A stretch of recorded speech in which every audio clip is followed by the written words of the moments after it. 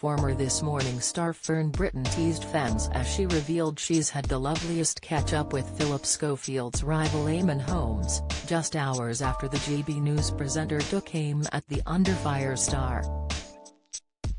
Fern appeared to further stir the pot after former ITV colleagues appeared to turn on Phillip amid his reported feud with Holly Willoughby.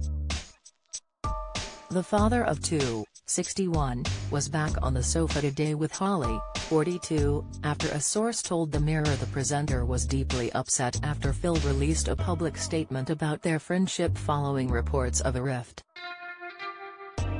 "We revealed ITV bosses would be prepared to sack Phil from his role on the shows he and Holly co-present should viewers notice their chemistry had changed." And now former presenter Fern, 65, has added her 2 cents into the mix, revealing she's had the loveliest catch-up with rival Eamon, just hours after he launched an attack on the telly personality. She tweeted on Monday evening, "Unexpected calls from old mates are so lovely. Just had the loveliest catch-up with @Eamon Holmes. I think we have known each other since the 80s when we were babies, crying laughing emoji.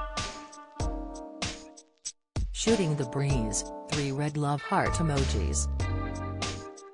Fans were quick to respond to the tweet, with one quipping, "Did you have a nice chat? Bet you're both cackling over Phillip.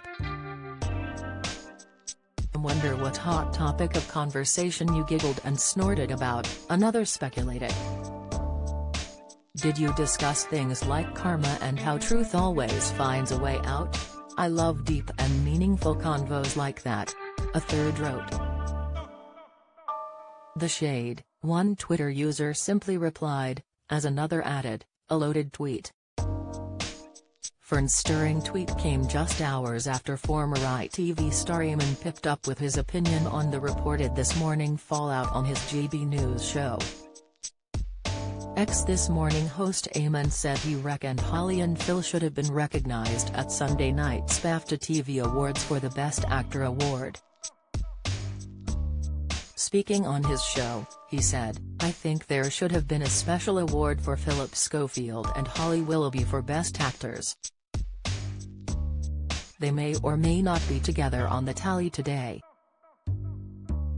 The public surely will suss that Terry's no chemistry, that it's a broken fit between the two of them and that This Morning does not depend on who presents it.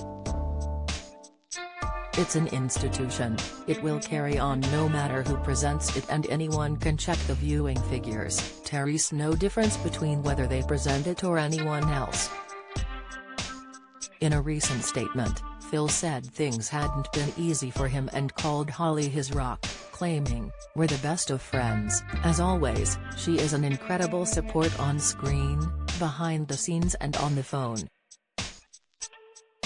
Holly has always been there for me, through thick and thin. And I've been there for her."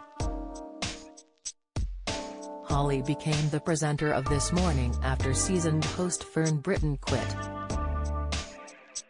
She was said to have fallen out with Phil after her friends claimed she felt undervalued by ITV and that she was living in Phil's shadow.